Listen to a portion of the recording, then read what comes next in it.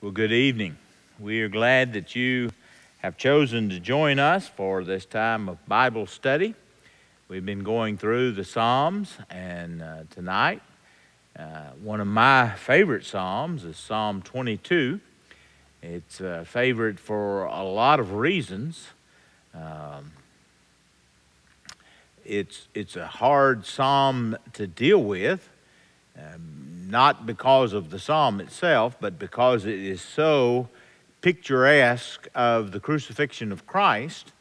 You read this psalm, and if you're familiar with the New Testament, especially the crucifixion of Christ, you really have a difficulty remembering that the psalmist was not actually looking at the Lord Jesus as he was being crucified on the cross, and you kind of struggle at that point, remembering that the psalmist was actually going through some kind of difficulty in and of himself, and it's easy just to think that he's looking ahead and not struggling in and of having his own personal struggles. But I believe that the psalmist was dealing with his own personal issues, had his own personal struggles. And I think he has a lot to teach us, especially in these days of the coronavirus.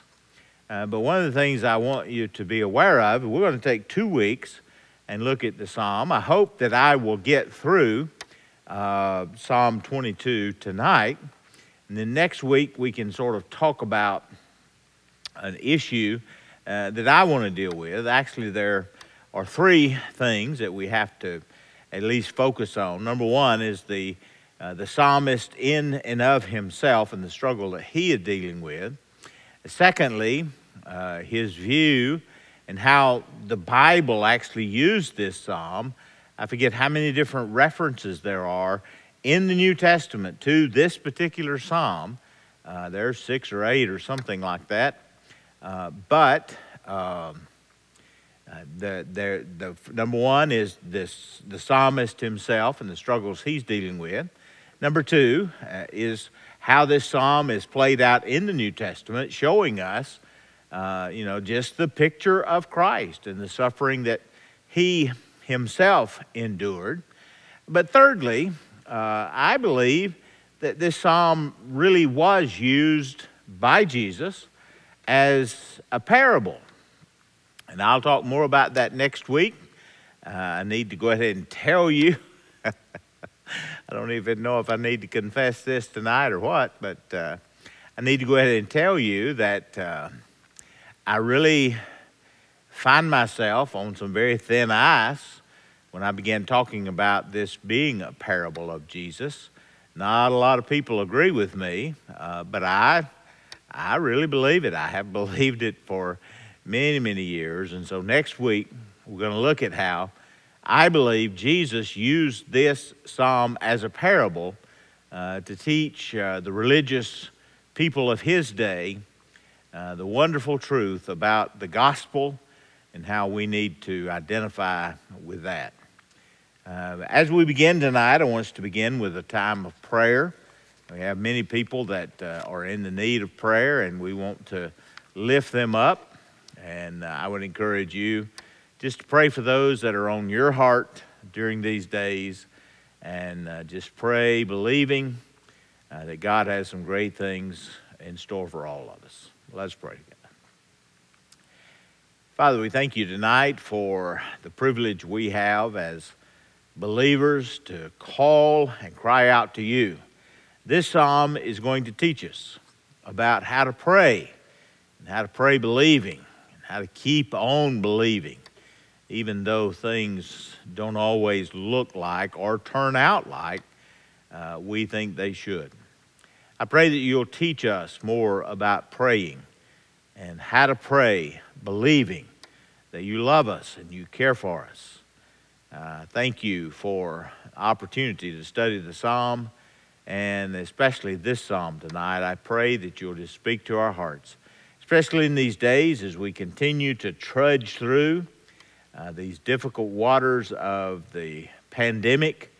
I just pray that you'd bless every individual that will be a part of this Bible study, regardless of when, regardless of where they may be. I pray that you'll help us to continue to pray, even through these very difficult days. And I just pray now your blessing in Jesus' name. Amen. Well, Psalm 22. The psalmist begins, first of all, he tells us that this psalm is for the director of music. He even gives us the tune, and I have no idea what the tune would have been, but he actually tells him the music that would have been played as this song was being sung, to the tune of the doe of the morning. And then he tells us it's a Psalm of David. Now, many of the scholars struggle with it being a Psalm of David because we don't know that David ever had a moment when he was suffering, as we find in this psalm. But that doesn't mean it wasn't a Psalm of David. It may have just been a period of his life that the scholars cannot find, can't place the time of this psalm. Interestingly enough, there are those who say that Jeremiah may have written this psalm, or that Hezekiah may have written this psalm. And tonight, as we study, I'm going to make a couple of references to Hezekiah. That's not because I identify Hezekiah. I don't have enough knowledge to make that identification or that connection. But one thing that I did find interesting was that Esther may have been the one who wrote this psalm. Now, there's not a great deal of support for Esther, but with all that she went through in becoming queen, this could have been easily attributed to her. But here again, there's not a whole lot of support for that. I just found that very interesting. One of the things that the psalmist is doing is he's crying out to God. But God doesn't seem to be at home. It's as though God has left the lights on, but he's not answering the door. And so the psalmist begins with those wonderful words that we attribute to the Lord Jesus on the cross, and that's where the connection of this psalm and the crucifixion of Christ comes. The psalmist begins, my God, why have you forsaken me? Why are you so far from saving me? So far from the words of my groaning. Oh my God, I cry out day and night, but you do not answer. By night, and I am not silent. There is a desperate cry out to God, but God seems not to be there. So now the question arises, why? Why is God not there? Not that bad things happen all the time. But this psalmist is really wanting to know not why bad things are happening, but why is it that God seems to be so far from his cry, his plea for deliverance? Notice that he keeps crying out to God day and night, but God remains silent. Just yesterday, I was a part of a Bible study, and we were studying Experiencing God.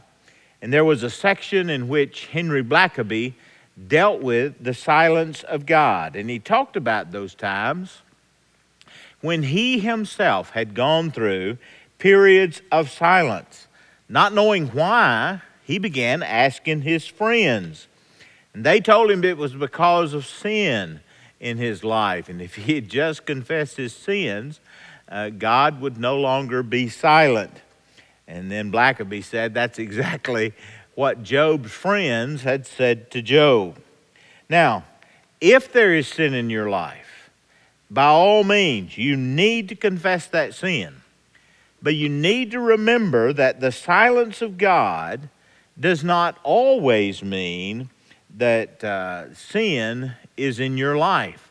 Sin is not the only reason that God sometimes remains silent. The psalmist never gives us a reason for the silence of God, but rather he cries out to God. He asks him why he's not listening, why he's not answering. But rather than dwell there, he immediately kind of turns and he begins to praise God, not for what God is doing now, but he begins to look back into the past and remember his heritage of faith. And I encourage you, hang on to those words, heritage of faith. Notice what he says in verse 3. You are enthroned as the Holy One.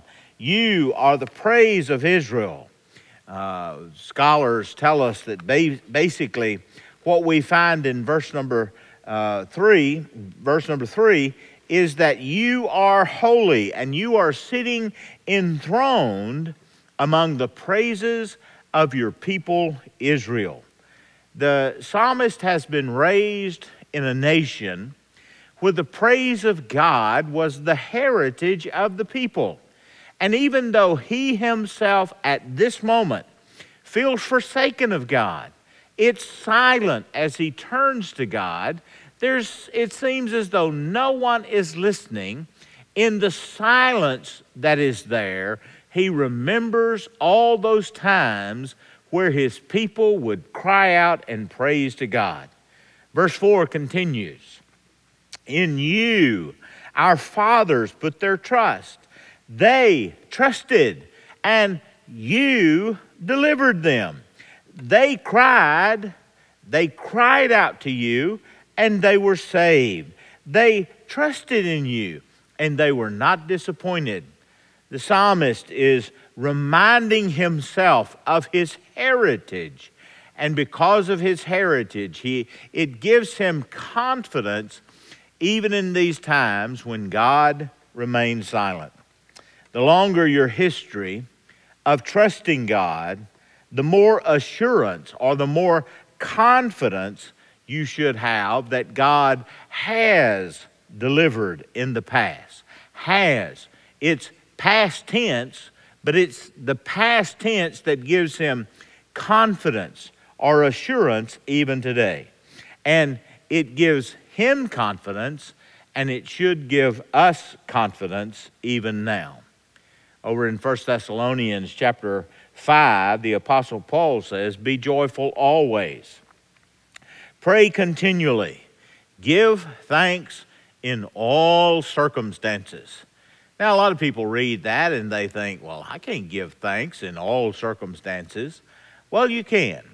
If you have a heritage, if you have a history of walking with God and God has brought you through, then even when you don't know what's going to happen next, like right now with this pandemic, this coronavirus, it's changing every day. And everything we're hearing about it seems to be changing every day. How do we thank God every day? Because we don't know what's going to happen next. Well, we thank Him today because He's seen us through so many difficult times. And because He's brought us through those times, we should have the confidence to thank Him even today. In desperate times, you need to remember and make note of this. It's going to happen. In desperate times, wicked people will mock your faith. And that's exactly what the psalmist is dealing with in this passage. But I'm a worm, not a man. I'm lowly. Look how low I am, God. And then he begins to talk about how he's scorned by men. He's despised by the people. All who see me mock me. They hurl insults at me and they shake their heads. It's just everything about them, their insults, even the way they carry themselves, seem to mock the psalmist. He trusts in God. Let the Lord rescue him. Let Him deliver him, since He delights in him. Now, if you're familiar with the gospel story, especially the crucifixion, you know those words were actually given to us in the gospel at the crucifixion of the Lord. It's as though the psalmist is looking ahead, and a lot of people see this just as a prophecy, a psalm of prophecy, where the psalmist is just looking ahead, and he really has no struggles in and of himself. But we know, even though we don't know when this psalmist suffered, and this psalm is attributed to David, scholars really have no time when they can look back in David's life and say, oh, this psalm is talking about that. But if you remember, and here again, this is one of my references to Hezekiah, not that I'm attaching this psalm to Hezekiah, but if you remember from Sunday's message, and if you don't remember, I would encourage you to go back and look at that psalm. Hezekiah himself was being threatened by the Assyrian army, and Hezekiah cries out to God. But the people that the Assyrians had sent to Jerusalem to threaten them, they are mocking them. They're telling Hezekiah, don't you put your trust in God. And they're telling the people, don't let Hezekiah cause you to trust in God. Matter of fact, the general, 2 Kings 18, verse 19, the field commander said to Hezekiah, look, where are you going to put your trust? On what are you depending to save you from us? And he even says down in verse 22, if you say we're depending on the Lord our God, that's foolishness. He begins to list all the nations that had gods. They've trounced them, and their gods weren't able to stop them. What makes you think your God is going to? 2 Kings 18, verse 30, the general just announces to the people of Israel, don't let Hezekiah talk you into trusting in your God. Your God can't stop this. And so we see that anytime we're facing tremendous situations, devastating times, there will be those that will mock us and will mock our faith. Don't you turn to your God, he can't save you. Verse number 9, he continues, with confidence in God. Yet you brought me out of the womb. You made me trust in you, even at my mother's breast. From birth I was cast upon you, and from my mother's womb you have been my God. Now, this psalmist is expressing the idea here that ever since I have been a part of this world, trusting you has been my heritage. And I cannot stress to you enough how important it is that we bring up our children in the worship of God, in the praise of God, and teach them to praise God. Not only teach them with the words that come from our mouth, but teach them in the life that we live. I said Sunday, this coronavirus, it's something that we need to exercise tremendous caution as we live in these days. It is something for us to be concerned about. This is very real. We need to be cautious, but we don't need to panic. We need to develop a confidence, a trust in God. And that's exactly what this psalmist said. Look, I have always been a part of the heritage of people that trust you, even from my mother's womb. From the day I was born, I've been a part of people who put their trust in you. The Hebrew word here is actually a phrase that sort of gives God the glory for giving him life. If you remember the psalmist talks about how God has knit him together in his mother's womb. And we just need to realize God made us, and God is going to sustain us and see us through. Verse number 11, do not be far from me, for trouble is near, and there is no one to help. God was then, and he is now, our only source of hope. If you remember the story from Sunday morning as Hezekiah was talking to God about the people of Assyria, one of the things he said in 2 Kings 19, verse 18. The Assyrians have overthrown all these nations. They did destroy all their gods, but they weren't really gods at all. But you are God. Let me say it again. The longer you have been a believer, the greater your trust, the greater your confidence in God during difficult times. The psalmist has been a believer all of his life. He has a heritage of being with the people of God, and God has seen them through. I realize not everyone listening to this Bible study has been a believer all of their life. Some of you will say, well, I've only been a believer for a week, or I've only been a believer for a month, or maybe a year. But 10 years from now, your testimony should be, I have been a believer and I have been growing in my faith for 10 years in 1 week, for 10 years in 1 month, or 11 years, or whatever. Put your confidence in God. Put your trust in God, and let your faith in God grow. Grow from this day forward. You need to be a stronger believer next week than you were this week. And the more you walk with God, the more He'll give you reason to put your trust in Him. Now notice, if you would, he's back to metaphorical language. In other words, he's describing his enemies with all kind of imagery. Verse number 12, he says, many bulls. There's not bulls surrounding him, but he's just talking about the strength of these people. Bulls were very strong animals.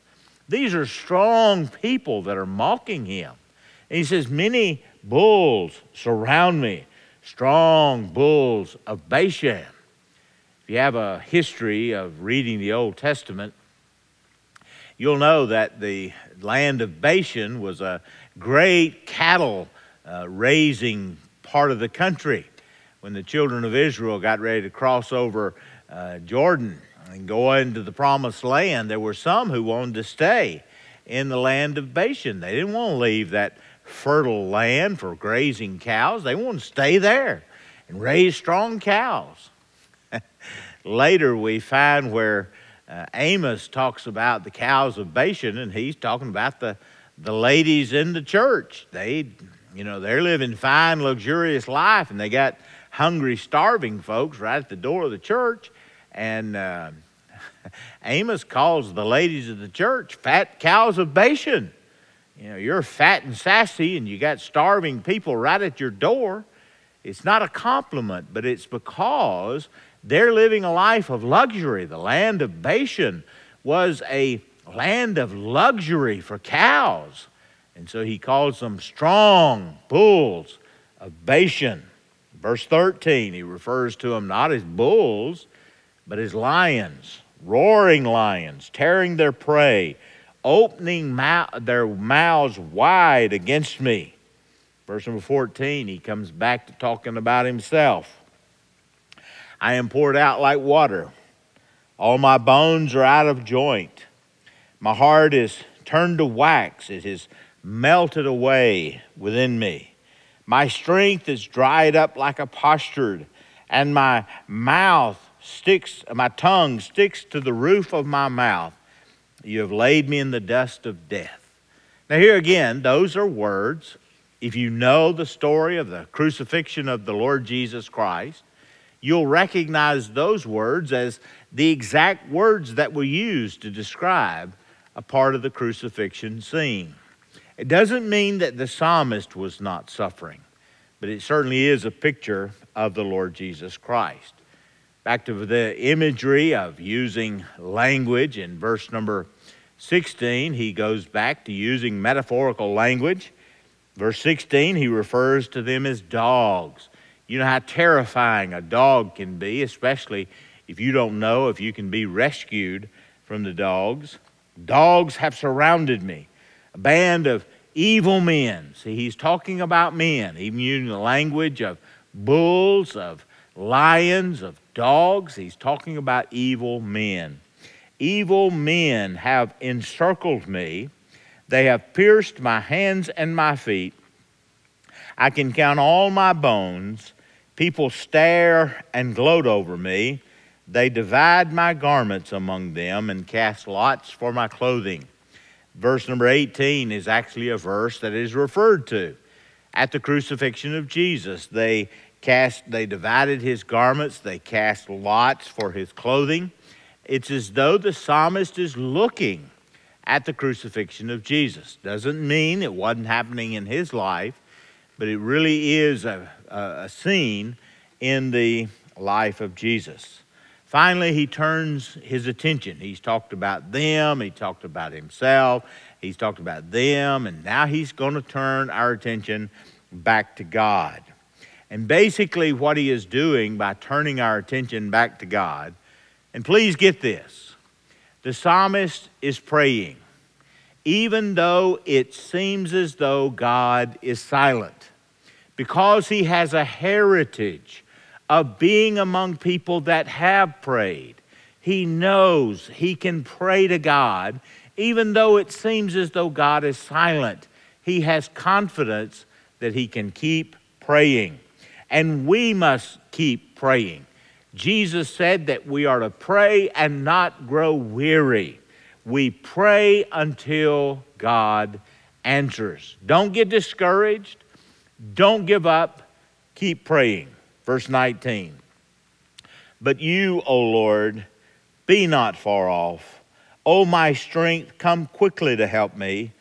Deliver my life from the sword, my precious life from the power of these dogs. Rescue me from the mouth of the lion. Save me from the horns of the wild oxen. Here again, he's using those three images, the bulls and the lions, the dogs, and he's praying that God would deliver him. There's no one else we can turn to. God is our only source. So we keep praying, and we keep praying with confidence that God is going to see us through. Now, one of the things that happens in this psalm, and by the way, this is the reason I believe this was used as a parable by the Lord Jesus, is because this psalm turns. If we attribute this psalm just to the crucifixion of Jesus and we don't acknowledge this turn, I think we've lost something very valuable. And I'll talk more about this next week. But this psalmist turns at this point, and the whole tenor of the psalm changes. One of the reasons I keep saying we need to be a believing, belonging, committed group of people is exactly what this psalmist is trying to get us to do. Believe and keep on believing. Believe in prayer and keep on praying. But not only believe, but belong. One of the reasons this psalmist has such confidence is because of the heritage that is his.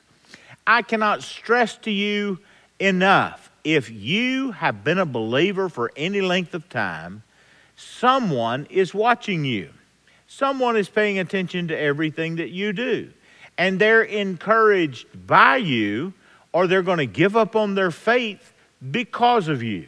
It is so important that we realize we belong to each other. We have a responsibility to teach the next generation about praising and declaring the things of God. Verse 22, the turn of this passage. I will declare your name to my brothers. Notice he's not just asking God, where are you? Why are you silent? Now he's praising God, and he's saying, I'll be a witness. I'm going to declare your name to my brothers. In the congregation, I will praise you. You who fear the Lord, praise him. All you descendants of Jacob, honor him. Revere him, all you descendants of Israel, for he has not despised or disdained. He's grown silent. Yes, I don't see him. Yes, I don't hear him. but He has not cast us off. Our heritage reminds us that He has seen us through before, and He'll see us through again. He has not despised or disdained the suffering of the afflicted one. He has not hidden His face from him, but has listened to his cry for help. From you comes the theme of our praise, the great in the great assembly. Before those who fear you will I fulfill my vows. The poor will eat and be satisfied. They who seek the Lord will praise Him. He will give us something to praise Him for. May your hearts live forever. All the ends of the earth will remember and will turn to the Lord. We can be a witness of God, even in these days when it seems like we don't know what's going to happen next. Our confidence in God should leave a legacy for the next generation.